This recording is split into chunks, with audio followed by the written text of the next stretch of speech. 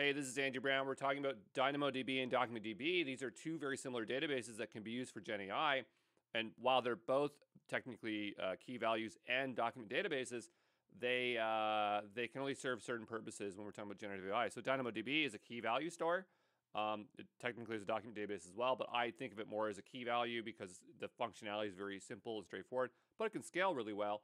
But it cannot be used for vector search because it does not have any means to query that way. However, you can still use it within your rags. So this could be coded to, like a rag could be coded to generate out a DynamoDB query. Just understand, rags can be used with any database as long as you code in that support or there's a framework for it. DynamoDB could be used to store chat history. So session management would be a very useful case for DynamoDB when we're talking about GenAI. DocumentDB is a MongoDB compatible database. It supports vector search, and I think the reason why I can do that is because DocumentDB is a heavily modified version of Postgres. AWS has told us that it's Postgres, but we don't know the full details of the architecture as they've done heavy modifications to Postgres, like basically cut the head off of it and reworked it completely. So it might be using pgvector underneath. It may not have the same scaling issues that Postgres with pgvector would have it because this is so heavily modified. But, there is that there, okay?